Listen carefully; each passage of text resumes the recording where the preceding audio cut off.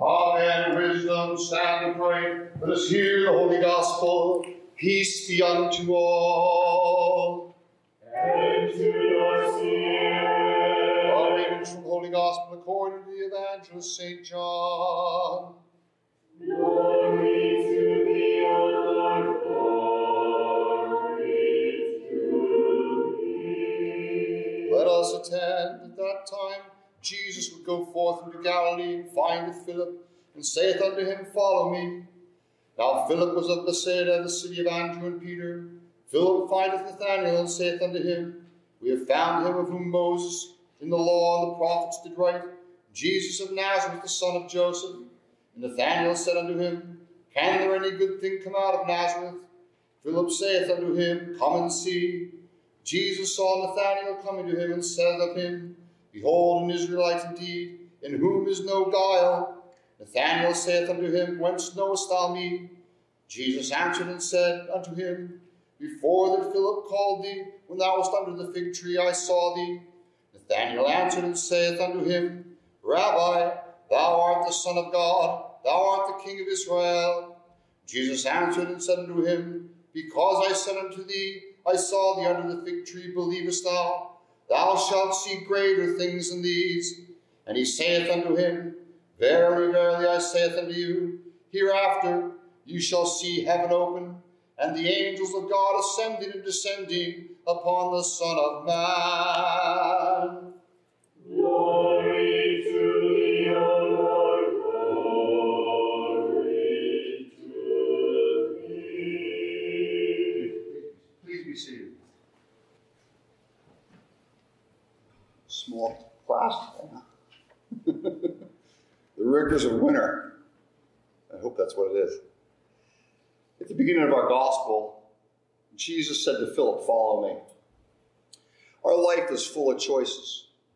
And, of course, that was a choice that Philip had to make. When Jesus said to him, Follow me, was he going to do it or not? It's true, there's many choices in life. Some things we can't choose. Where you're born, who your parents are, what the color of your skin is, perhaps what your physical stature is. Some things you can't choose. But there are some things you can choose. And it's the spiritual choices, I think, of all the things that we can choose that really matter the most. There are choices that we make that aren't spiritual, like, well, they are spiritual in a way. I guess who you're going to marry, that's a spiritual choice, right? Should be. But there's choices like where to go to school, whether you're going to study hard tonight or not, and things like this that, the choice we make every day, how we're going to live our lives in a daily manner. The most important choice we'll ever make is this choice that was given to Philip, to follow Jesus, right? That's the most important choice. But I think there's a second choice that comes out in our readings today that is almost equally important. It's not just whether I'm going to follow Jesus or not, but it's who I'm going to follow him with. Who do I follow Jesus with? Moses chose to follow God. In the book of Hebrews, it says that he chose to follow God. And he chose, in following God, the people of Israel.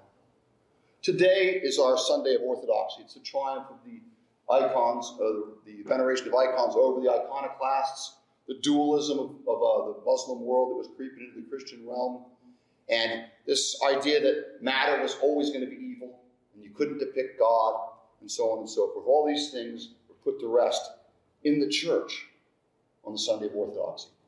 And so it is that we celebrate something in our church, the survival of the church. The gates of hell, the Lord said, won't prevail against it. It's firm. It's like a rock. It's like Christ. It's his body. It's going to endure. And so when we choose to follow Christ, we need to follow the place and the people to follow him with. And that is the Orthodox Church.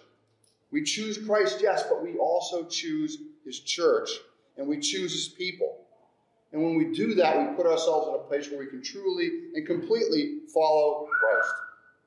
There's many places we could choose to park ourselves as Christians today. 20 years ago, there was 43,000 denominations in the United States. Imagine 43,000 different views of how to follow Christ. But none of them, other than the true church, the Orthodox Church, the one holy Catholic and Apostolic Church, have been around since the beginning, proclaiming the same message in Christ, that have triumphed over things and heresies that have come in, like the iconoclastic heresy, and still stand today preaching the gospel of Christ and preaching the Christ that you can rely on and that you can follow. Well, it was Moses who decided in our passage in Hebrews to follow Christ today in a way that was indicative of how we should follow him. It was not only just following Christ, but where we follow him. By faith, it says, when Moses came to years, he refused to be called the son of Pharaoh's daughter. You know, Moses had it in the earth really good. He had a good gig. He was put into a basket, hard beginning, but he wound up as the son of Pharaoh. He was the guy who was at the top, right next to the royal family, living right in the midst of all the splendor of the palace, had his life just, it was bed of roses going forward. He had everything that the world could offer. And yet it says in the scripture that Moses refused to be called the son of Pharaoh's daughter. Being called the son of Pharaoh's daughter was a big deal. When you got in your chariot and rode through the streets, everybody would bow to you. He was like the king almost. It was a big deal to refuse to be called the son of Pharaoh's daughter. It says he refused that, and instead he chose, it said. He said it's choosing rather to suffer affliction with the people of God. Moses made a choice. It's a clear choice between two vastly different paths. One, to be called the Pharaoh's son, part of the royal family. The other, to suffer affliction. I think he made a choice that was, I would think, humanly speaking, very difficult to make. It's harder than the choice that you and I have to make. There's less glory to forsake, in a way, right? I don't think any of us here are in that position anywhere close to Moses financially, as far as the pride and power of the world and life in the world is concerned. Nowhere near that same status. We're not turning our back on that much, my brothers and sisters, compared to what Moses did. And yet it says he chose to suffer affliction instead with, it says, the people of God. You see, he looked on to a reward, it says. It says he esteemed the reproaches of Christ more greatly than the riches of everything that Egypt could give him, all the treasures of Egypt. He had respect, it says, under the recompense of the reward by faith. By faith, Moses made a choice. And he made a choice to forsake all the earthly glory and instead follow God in light of the reward with the people of Israel.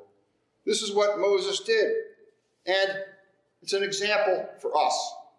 When we choose to suffer reproaches with Christ, we're turning our back on something and we're turning to something. It's a choice we make. It's a choice that we're making right now in Lent, right? We, as a community, are deciding to go into a hard place. We're journeying on a hard path together, and we do so by our free choice. Nobody is holding a gun at our heads, saying, do this, deny yourself, pick up the cross and follow me. Nobody's telling us that we have to do this. We make a choice. We suffer. Some we do. If we're not suffering, you need to turn the heat up on yourself a little bit. But it says in the scripture that we do so in light of a reward. All the good things that we see in this world, we turn our back on in a way when we decide to follow Christ. And it's only in the Orthodox Church that we truly get the path laid before us of the suffering that God desires. It will make us new men and new women. It's kind of linked to the gospel in a way. When Nathanael was sitting there listening to Jesus and realized that Jesus was God and he could see everything. He knew the past, he knew the future, he knew the present. Nathanael saw a little glimpse of God. And Jesus told him, you know, what you're seeing right now is nothing compared to what you're going to see when the heavens are open to you. Speaking not just of the transfiguration, but also of the glory of the eternal kingdom that will enter. So it was that Nathanael stuck with the people of God, seeing a little bit of glory, but also suffering reproach. So did Moses with the people of Israel. When you look at Moses' life, it wasn't really a bed of roses, was it? He had people rebelling against him all the time. And yet, he still stuck with the people of Israel, like Peter did. Peter said, who else can we go to, Lord? Where are we going to go? The Orthodox Church is like that. Where else are we going to go? Where else are we going to go to fully join ourselves to Jesus Christ? To engage and follow together something, a path to heaven, a place where we'll see heavens opened, and where we as a unit experience the same things. We suffer, yes, but we see these hard things in light of how the glory is going to be. We have an idea of the recompense of the reward, just like Moses. We suffer now with the saints, both heavenly saints that are encompassing us about, and the earthly saints sitting in the pews next to us. We suffer together, and at the same time, we do, like Nathaniel, get a glimmer, I think, of the glory to come. Sometimes in services, sometimes when I'm praying, sometimes when I'm singing, I get a glimpse of the Holy Spirit's blessing. It's just a foretaste of the opening of the kingdom of God. Perhaps you do too. Perhaps even in this Lent, in the last week of service, you had that moment or two or three of God drawing really close to you, like Nathaniel did, when we really realize how great God is. That's just a glimmer of what is coming for us. But if we're going to fully be embraced by God, we need to embrace him. We need to make the choice, like Moses did, to join ourselves to the people of the Orthodox faith, people that are following God, to follow her call to denial, to reproach, and to hardship, even. And we choose this in faith, knowing fully that someday God's going to fully open the kingdom to us. It's not all doom and gloom here now, but it can be a difficult path. But it's the only path. It's the only place we can go. If we want to taste the fellowship of the saints and get some of that closeness to God that Nathaniel experienced in that moment when Jesus revealed to him his past, then we need to fully engage ourselves. To the measure of our strength, I think, everyone's strength is different, in following this obedience that we have during Lent. To join ourselves to the church, to deny ourselves, to put off the old man, and to put on the new man, so that someday we can meet God in his glory and hear the call, servant well done. Moses gave up a lot to choose to be with the people of God. His life would have been vastly different had he gone on as being the son of Pharaoh's daughter. But instead, he chose a path in faith, seeing the heavens opened in just a small way, knowing someday God will open them fully for him. He chose that path. And brothers and sisters, we have that choice to make today. And every day, really. Are we going to follow Christ? The answer should be yes. And if we are going to, then who are we going to follow him with? Choose your place. Be loyal to your place that God wants you to be in. And labor together with the saints so that you can hear his call into the heavenly kingdom and fully enjoy the bliss thereof. In the name of the Father, and the Son, and the Holy Spirit. Amen.